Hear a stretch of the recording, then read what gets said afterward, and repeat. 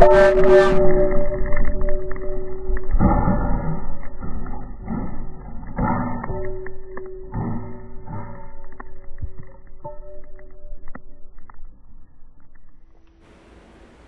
pretty much what y'all witnessed here was a catastrophic grain failure.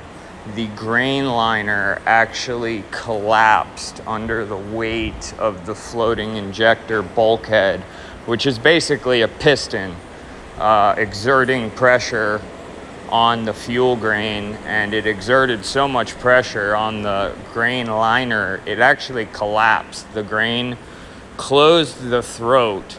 So as soon as I ignited the preheater, which you can see happen in the beginning of the video, you'll see that purpley blue, really pretty looking flame there. That's actually the preheater. The motor didn't even begin to ignite. Well, I shouldn't say it didn't begin to ignite. It did begin to ignite, immediately overpressurized, and just took out the whole vehicle. Whole launch rail, bent the tower, destroyed absolutely everything. You can hear chunks of the combustion chamber smashing the nitrous bottle, banging and clanking around. But this is a prime example of a perfect CATO, which was caused by a fuel grain liner failure. And that's rocketry for you. This is the best way to learn. So much was learned from this. It's crazy how much info and data I got out of this test. I mean, just the sheer forces involved here are just insane amounts of power.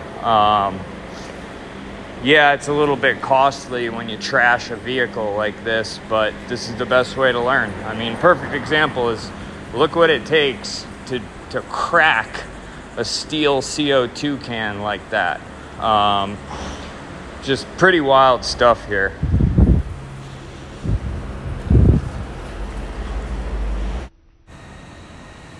So it was fully fueled, 50 pounds, just over 50 pounds of nitrous oxide was loaded. You could actually see it venting, which is pretty cool. But it's really more like a detonation. And once that all occurred, you can see all that smoke, which is actually not smoke. That's all nitrous oxide. That's all liquid nitrous oxide that's flashing to a gas. And that's what you're seeing in that video there. Unfortunately, the onboard footage of this was completely trashed, as you can see. Trashed 2 Raven altimeters, featherweight GPS. I mean, it just destroyed absolutely everything. But it was a good time. I mean, it would have been great if it flew, and the vehicle right after this did fly. Believe it or not, some of this stuff was salvageable. Not much of it, but some of it was. All the threads are pulled in the bulkheads. It's just craziness, man. But it's, I enjoy it. I love it. Whether it flies, or I'm building it, or it blows up, I love every second of it. And I get a kick out of doing it, and I really enjoy doing it.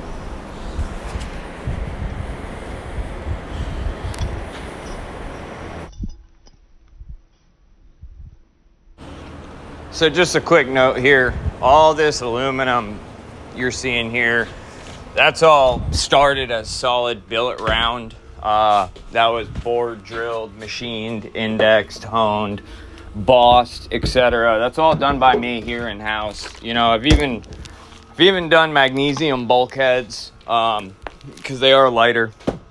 You just got to watch the placement of them. Obviously, you don't want a magnesium bulkhead as a combustion chamber bulkhead, but they work great as forward closures.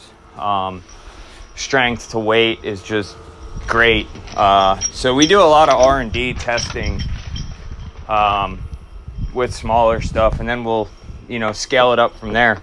But I just wanted to make note of that.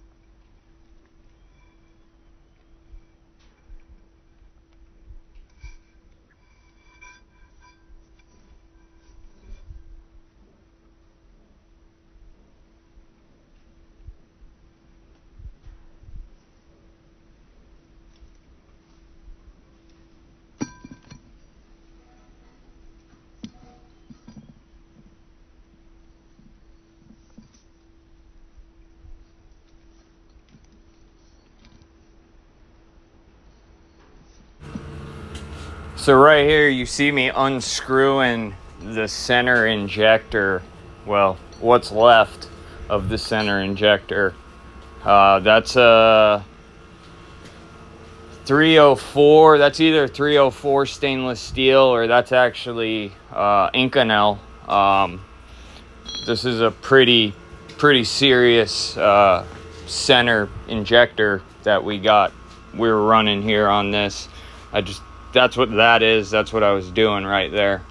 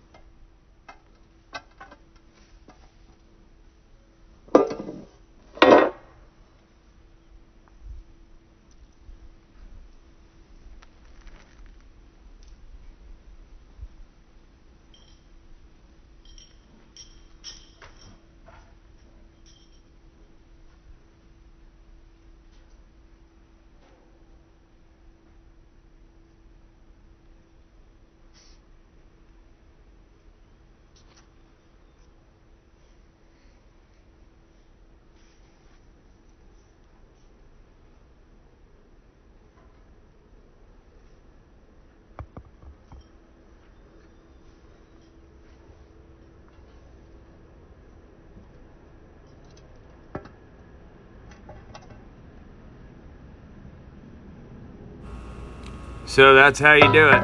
That's how you absolutely destroy a 4-inch vehicle. You know, close the core of the motor off, it'll detonate, guaranteed. Took about 10 minutes to find all the pieces. We got about 95% of the vehicle. Post-flight analysis showed quite a bit. Actually, I should say post-detonation analysis learned quite a bit. That's what I got for now. If you found it interesting, like, subscribe. It goes a long way. I appreciate it. I know I kind of suck at making videos, but I'm trying to get better. And until next time, have a good one.